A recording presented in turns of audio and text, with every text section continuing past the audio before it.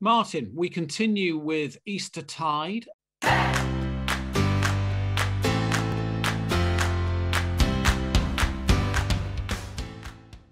This week, we've got this extraordinary reading about the Good Shepherd from John chapter 10, or rather half of the Good Shepherd passage, really. So what do you make of it? Yeah, it's not even quite half, is it? So it's 11 to 18 in that chapter. And first of all, I start by going back to the previous verses, because right before we get to verse 11, Jesus says, "I've come that they may have life and have it abundantly." And I think we need to understand, or I need to understand, this whole passage in the context of Jesus coming, that we have life and have it abundantly. So in some sense or other, this is all about what abundant life is about. And again, earlier in the chapter, in verse 3, I think it is, he talks about the shepherd knowing the sheep by name.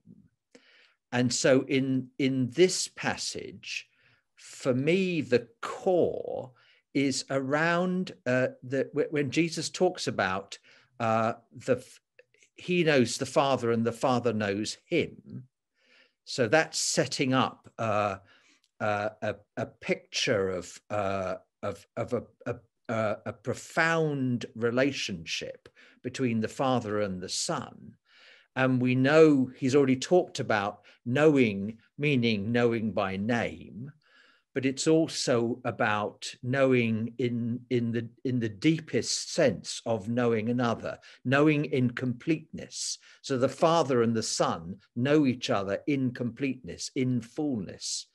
And so they are the embodiment. That's the wrong word, isn't it? But they are the fullness of life is there in the Father and the Son and in their relationship.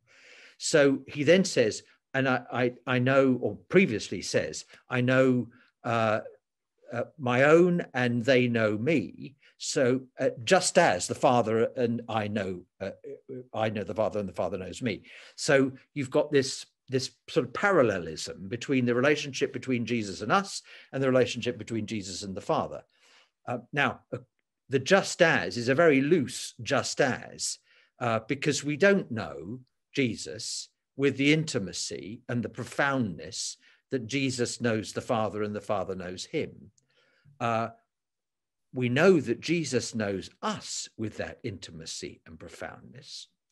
So what I then recognize is that the abundant life that we are being called into, that he is giving us, being drawn into, is this process. Of course, at the heart of the gift of the abundant life is him laying down his life and taking it up again, which he repeats, I think, 3 times in the passage. And so for us, this is being drawn into something that already exists, a relationship between the Father and the Son, and to be drawn into that in the deepest sense. So the abundant life is living more and more deeply into our relationship with Jesus. And knowing that we are known by him, and coming to know him not in just a kind of head knowledge way at all, but the deepest way of knowing. Yeah. So that's where I find it's an immensely powerful passage. It would be a bit more powerful if we could read the whole chapter, but.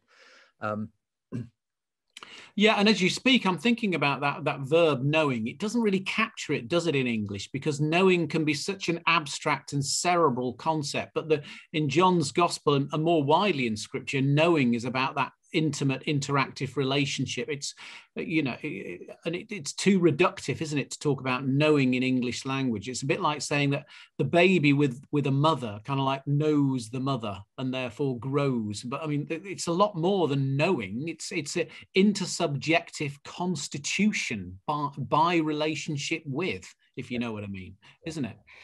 So it's much more than that, which is why, and also you make me think of, Paul's emphasis on the mind of Christ and putting on the mind of Christ, which is exactly that, about that interactive relationship with the Father that actually delivers a completely different way of being and acting and thinking.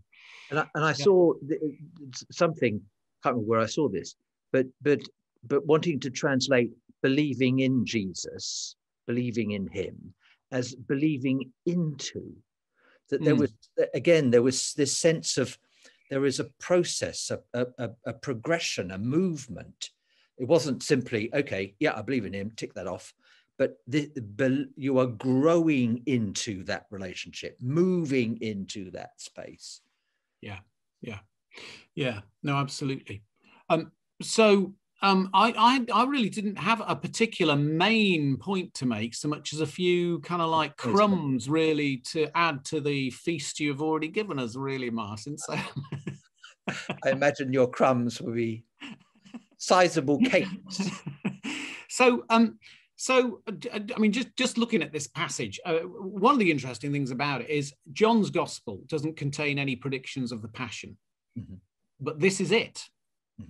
If you think about it, isn't it? This is his prediction of the passion, put in John's typically kind of poetic and beautiful way, which enables us to kind of like go a little bit deeper in terms of layering of our relationship with the Father. This is the prediction of the passion. So if we think about it that way, then we think about, well, yeah, okay, so who are the threats to the Good Shepherd? Well, the threats to the shepherd are, as usual, wild animals and thieves. So who are the wild animals and the thieves? Well, maybe the wolf, for instance, is the agent of death, and maybe that stands for the power of the Romans. Yeah, maybe. Who are the hired hands in this? Maybe it's the priestly establishment, which would certainly echo the leaders who are not really leaders, who don't really care for the people that they lead. And you can begin to see that this is, at one level, a picture building up of a kind of like an allusion to the passion narrative, isn't it? But if it is, there's one major scene that's missing, and that's the great struggle and the actual dying and death, the act of putting to death, which, of course, the modern film industry would be focused on Major League time. But that's the bit that isn't in it. So, maybe it's an implicit critique of films like The Passion of the Christ, which for other reasons I think is a good film. But, it's interesting that, that we don't have that here. Nevertheless, the shepherd does die, we hear. Yeah. The shepherd lays down his life for the sheep. And as you say, there's this incredibly close father-son relationship that's emphasized here, that gobsmackingly is the potential for the sheep's relationship to the shepherd, presumably precisely because of the cross, because of the laying down of life and the taking it up again. And some people might say, well, what on earth is this passage doing in Easter season?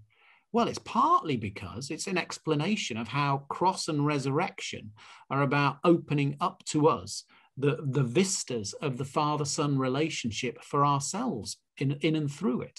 Absolutely, absolutely. So why in Easter season? I suppose, partly death and resurrection for the purpose of the sheep.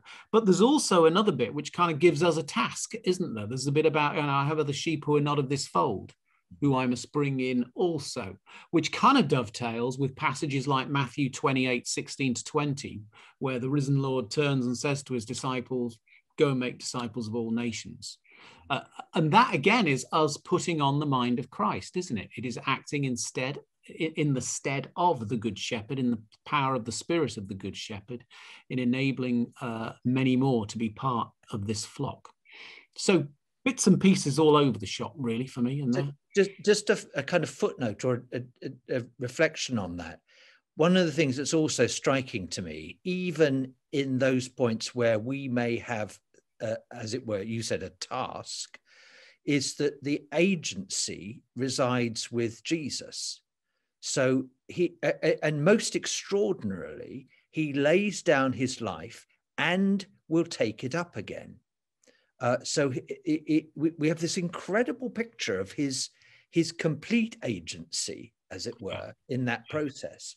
And I think that's what we're being drawn into. We're being drawn into a life where we don't have to think, oh, it's all up to us. It is all up to him. He has done all that we need to receive abundant life. Yeah, he knows what he's doing, and we're to be yoked to him. Yeah. Good. Thank you. Thank you.